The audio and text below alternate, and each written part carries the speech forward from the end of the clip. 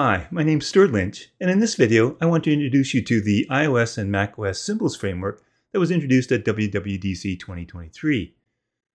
I'll introduce you to the different animation types that can be used with this Discrete SymbolEffect, the Indefinite SymbolEffect, and the ContentTransition effect. Learn how to add simple and effective animations to SFSymbols in your UI. I love getting your feedback, so tap the thumbs up button if you enjoyed this video and leave a comment below.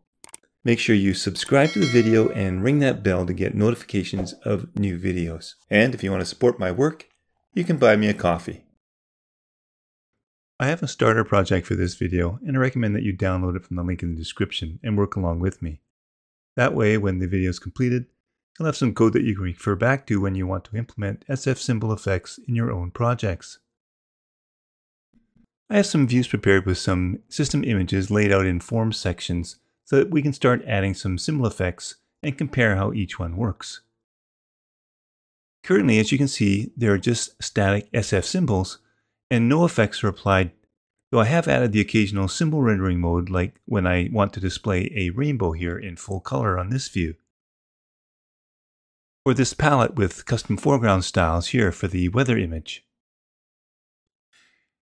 Now this view does have two state Boolean properties that will allow me to display different images based on the state, and I can toggle them by tapping on either one of the images in each of the two sections.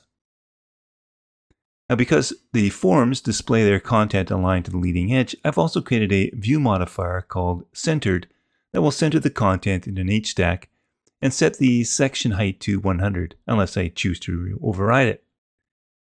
And you can see that applied to the content on each of my sections.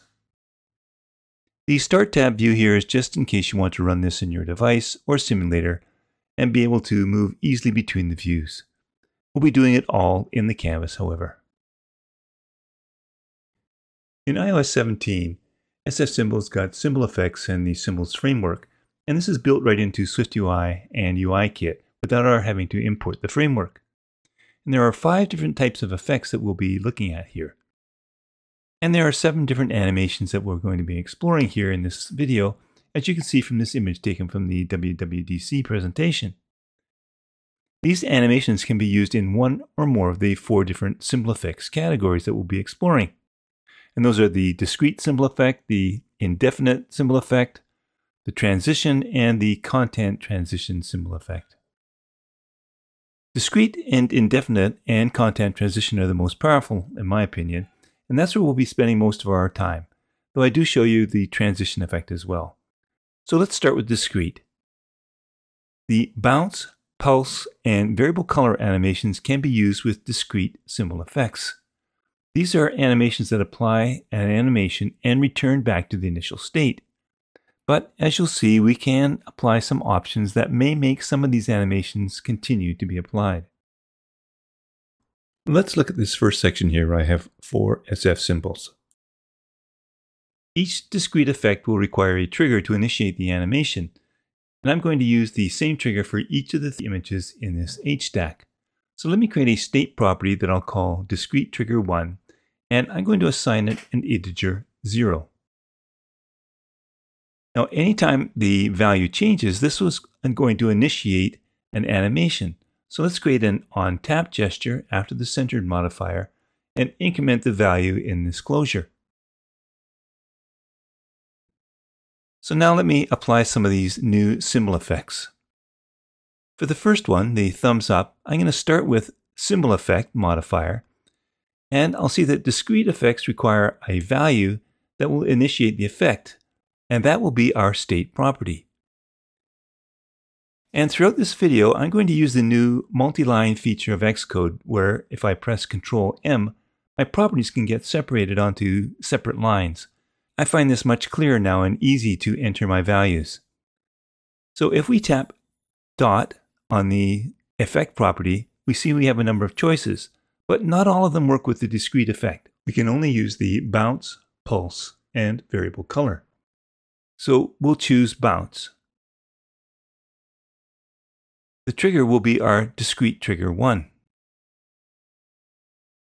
Now when we tap on the section, the thumb scales up and then right back down again with a bouncy animation. For the next one, the heart, let's choose the pulse type. Again, using that discrete trigger. This time you see the image fade slightly before coming back to full color.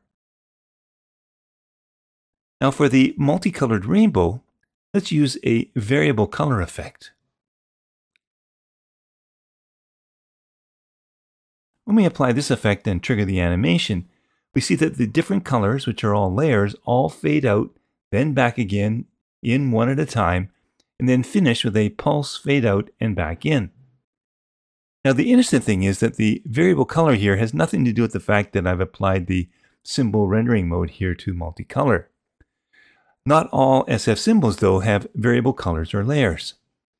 If you open the latest beta for SFSymbols, I'll leave a link in the description, you can tap on the variable color selection and select any one of the images. And you can go to the inspector and tap on the new Animations Inspector tab. Now, this is a little confusing because there is no distinction between discrete and the other types of symbol effects that we'll be exploring. But as you can see on this page, we can choose bounce, pulse, and variable color. Now, if you select the person.3.sequence.fill image and then choose the bounce animation, you can click on the preview to see what it looks like. If you try pulse, you'll see it continues to pulse, and we know that a discrete animation doesn't do that. This means that the pulse animation can also be another type of symbol effect, not just for discrete. If I choose the variable animation, you'll see the same thing. It fades out by layer, but also continues to do so after, meaning that it can also be a different type of symbol effect. There are also lots of other options here, but I'll come back to these. The important thing to note is that you can see which images you can apply the variable color animation to. So returning to Xcode then, let's apply that same symbol effect to this person.3.sequence.fill image. In the next section then, let's create a new trigger state property, but this time we'll make it a Boolean, and I'll call it discrete trigger 2. Now I'm using a Boolean, and it doesn't really matter what the trigger is as long as it can be an equitable type and that it can change. So a Boolean can change, it can go between true and false. So I'll create another on-tap gesture for this and toggle the value in the closure when it's tapped. Now let's start adding some options to our image system effect. So this time we'll choose the options discrete type, and I'm going to choose bounce effect once more. But for the options, I'll enter a period, and I'll see the options that I have available to me. So let's just choose repeating. And then the trigger value will be our new discrete trigger 2. Tapping now, I see that it continues to bounce. The issue here is, though, that there is no way to stop that thumbs up bounce as it's discrete. Once the trigger has tapped, it goes on indefinitely. So for the heart, let's apply a pulse symbol, but for the options, I'm going to specify a number of repeats. And I'll specify only 3, again tied to that discrete trigger 2. This time when I tap, it pulses for 3 iterations, and then it stops. For the multicolored HomeKit image though, let's just apply a variable color with no options for now. We see that it goes through the variable color animation, then pulses at the end and stops, and it's a rather slow animation. Well, what we can do is we can apply an option and set a speed, which is a double. So I'll apply a speed of 4.5. Now that animation moves through much more quickly. Well, we can also chain options together as well. So for this Wi-Fi symbol, let's apply a symbol effect of variable color. And then for the options, I'm going to chain first a speed of 5. And then I'm going to apply a repeat for 3 times. Again with that discrete trigger 2. So now when I tap, I see that Wi-Fi symbol now go through its variable color layers 3 times and quickly. As noted in that last view, there is no way to stop a discrete symbol if it has a repeating option. If there is no repeat option, it animates once but stops. So let's take a look at an indefinite effect. And this is an effect that, once it has been set in motion, will continue with that animation indefinitely. I said that some of our animation types can be both discrete and other types, and the bounce is discrete only. But pulse and variable color can also be applied to this new type of symbol effect. So let's look at these. I have these images here in this first section, and an indefinite effect uses this overload where we can have an effect and optionally some options and something else that's going to make it active, which will be a Boolean value that we can toggle to stop. So first let's take a look at where there are no options or an isActive property. Let's just set our symbol effect to be pulse. Be still my beating heart. Well, this will allow me to do the same for a variable color too, like this one on the ellipses. This might make a good loading image. With variable color in an indefinite symbol effect, we can chain additional styles and interactive layers as well. So if you bring back the SFSymbols app, we can search for Wi-Fi and check out the inspector, and we'll see the effect of different styles and interactive layers.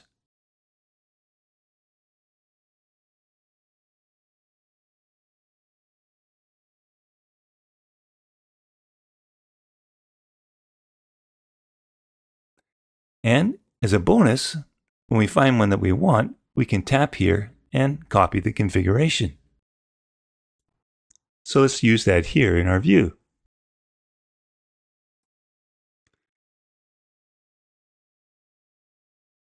Still, we can't stop any of these animations right now. For that, we'll need to add an isActive argument, and that's our Boolean state property. So let's create a state variable called trigger, and we'll initialize it as false. And then, as with discrete, let's add an on-tap gesture that will toggle this value.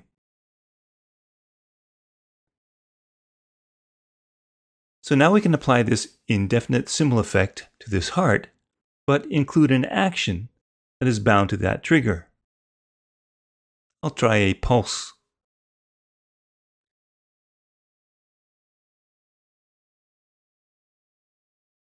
Now when I tap, the heart starts and pulses green with envy. And it continues until I tap again. That Boolean value will toggle and it'll stop. For the thumbs up, let me apply another animation with an isActive trigger that we have not used, and for that, I'll use a scale animation. We do, however, have to specify which way we want to scale, either up or down. So let's choose up. Now, you might think that this appears to be like a discrete animation, that this scales up but once. It scales up but once. It has nowhere else to go, so it's continuously being scaled and staying at that up scale state. It'll only scale down when we tap that button again, and it toggles the isActive state and makes it inactive once again. Now for this last weather icon, it doesn't look too good to me, so I want that icon to disappear. I hate bad weather. I don't want to use an if-else case to display it because that will remove the image from the hierarchy and our other two images would shift. So what I would normally do is where I set that opacity using trigger and the ternary operator, where if trigger is true, it'll be 0, otherwise it'll be 1.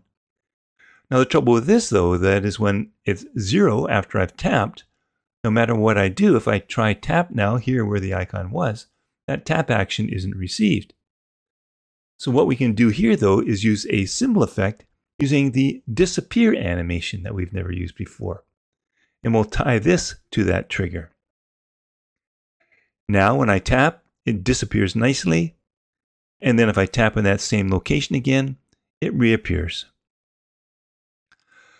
Now if I bring back the SFSymbols app and change one of my images to a disappear animation, we see that we can also choose a direction of up or down for scaling as it disappears.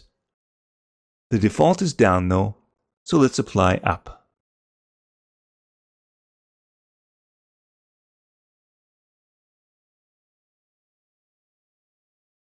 The final symbol effect that I want to investigate is the content transition, and this is very useful.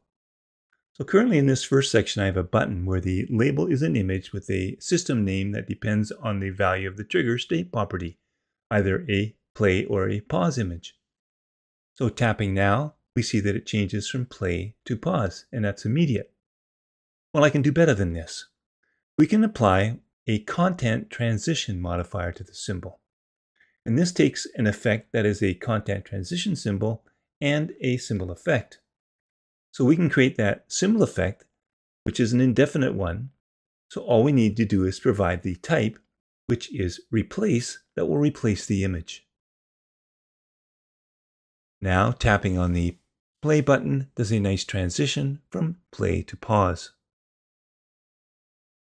You could also play with other options by choosing to replace by layer if it's a multi-layered object, down, up, off, up, or up, up. So I'll let you play with those to find out what you like best. I like the default, which is down, up. The initial scales down, while the replaced one scales up. Now for the final example then for our heart, let's use that same content transition here too, where it's the content transition where the symbol effect is replaced. So now we see that when we like something, the isLiked, which is triggered by the on-tap gesture, will replace the image from an unfilled heart to a filled one. But I can do even better than this by applying a discrete symbol effect as well on its own. And this works because this replace is an argument of the content transition, so there'll be no conflict. So we'll add that discrete as a bounce transition, which is triggered by that isLiked state property too. I love that effect. It pops. Well, that's it for symbol effects. I hope you've learned something here that will help you liven up the UI for your apps.